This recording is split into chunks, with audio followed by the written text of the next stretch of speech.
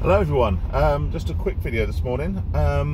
Basically just heading into work, heard on the news that they're going to stop people from using credit cards in bookmakers, so you'll no longer be able to put credit on a FOBT using your credit card, which is great news. I think that you know, let's face it, as gamblers we're very happy to lose, you know, all the money we have.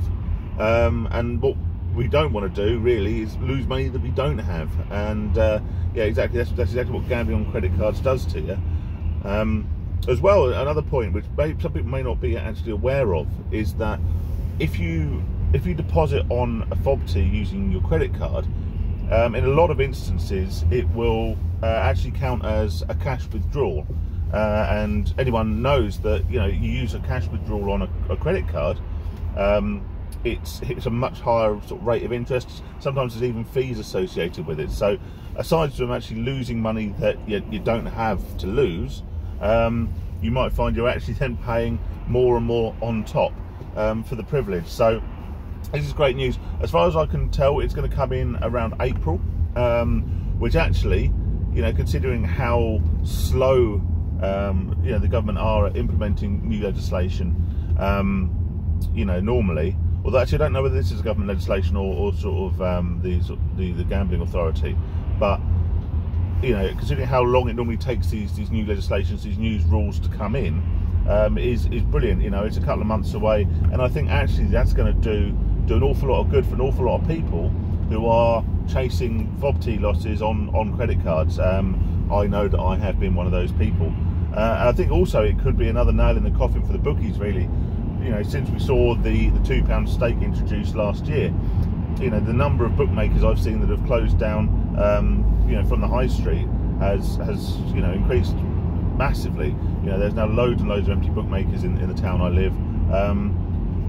You know, and of course a little bit of my sympathy goes towards those who, you know, work in the industry, those who are, you know, the frontline staff, the counter staff and all the rest of it, who have lost their jobs. But I think ultimately as a society it's going to be beneficial to get rid of these bookmakers. The downside of this, of course, is it only applies to bookmakers. I think this legislation, this ruling, would, you know, be much more powerful, much more effective, and much more beneficial to a greater number of people if it were extended out across online casinos, because you can still use your credit card at online casinos. So if you think that's something that's causing you a problem, then what I would suggest is use something like GamStop, which blocks you from all UK licensed online casinos, and the number it's actually blocking you from is increasing all the time. There are other methods you can take. Use a single bank account. I use Monzo, I've mentioned in a couple of videos, and you can't actually use your card for any gambling transactions. And how that works is basically each vendor, each merchant has their own unique identifier, which are catalogues, and so if it's a gambling business, then, you know, and you try and use your credit card, it will just decline. Sorry, just use your bank card, it will decline. This is how, if you use Monzo already or a similar bank, it automatically categorises your spending.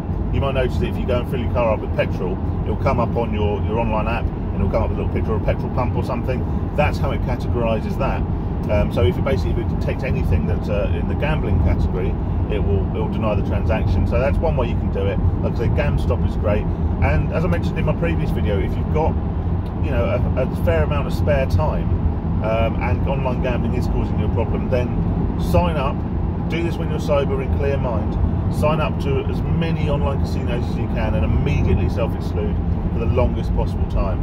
And again, this is another avenue. What you'll find as well when you do this, and I know this from when I was in my latter stages of gambling, and I was self-excluded from a lot of places, but I was desperately hunting around trying to find somewhere new to gamble. You know, that a lot of casinos are actually part of the same group of casinos. So you burn yourself on one, and then when you're desperate for a gamble, you've got that urge, you try and sign up for another one, and it tells you that you're already self-excluded. So if you go through, I'm mercenary about it, go through one of the affiliates, go to one of the big affiliates that lists loads and loads of casinos, and just sign up to all their casinos, and then immediately self-exclude. you know, or go to one of these casino comparison pages, go to Casino Meister, something like that.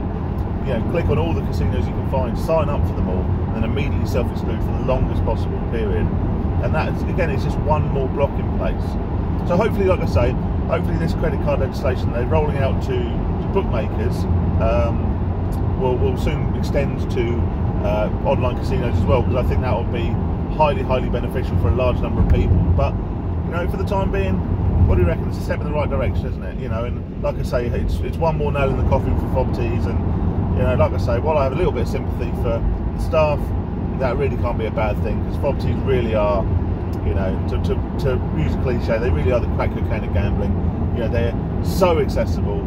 The losses are potentially so huge, and even with the £2 stake, you know, the bookies have found ways around that, and you can still lose exceptional amounts of money in a very short period of time. So now we can't lose money off our credit cards, we can't lose money that isn't our own. That's got to be a step in the right direction, hasn't it? Anyway, thanks for watching this video. Subscribe if you like it, like the video, put the notifications on, do all that good stuff, and I will catch you on the next one. Don't worry about that debt series, that is coming. I'm going to try and film that one properly, so that'll take a little bit longer, but hopefully it'll be worth the wait. Like I say, pop the notifications on, and obviously YouTube will kindly let you know when they're out, and obviously any other videos I release. But thanks for watching again.